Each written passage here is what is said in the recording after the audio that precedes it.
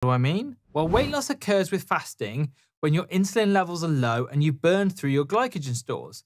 This enables you to access your fat stores effectively, and we can call this change from burning carbs to burning fats flipping the metabolic switch. Therefore, you'll need to fast for longer in order to burn through those glycogen stores and flip that metabolic switch. So in summary, if you're on a high carbohydrate diet, you're going to have to fast for longer to get the same effects of somebody who is on a low carb diet.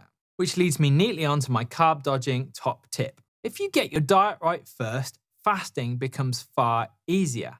And Matthew, who left this comment on one of my previous videos, discovered this as well, as did the 350 people who liked his comment. When you start a ketogenic diet, one of the things you'll notice in a short space of time is that the hunger you previously had before simply isn't there.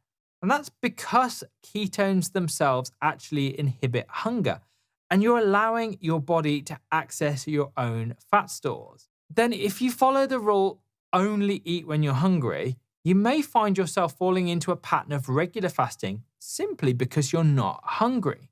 I often say that the ketogenic diet and intermittent fasting are like yin and yang. They perfectly complement each other.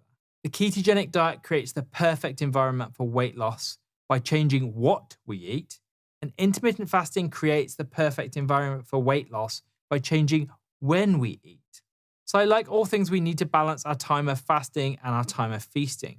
A balance for cellular repair and cellular growth, for fat storage and fat burning. Get your diet right to start with by eating nourishing real food. Remember that a low-carb ketogenic diet can really help with this. Start slowly and gradually adjust to periods of longer fasting.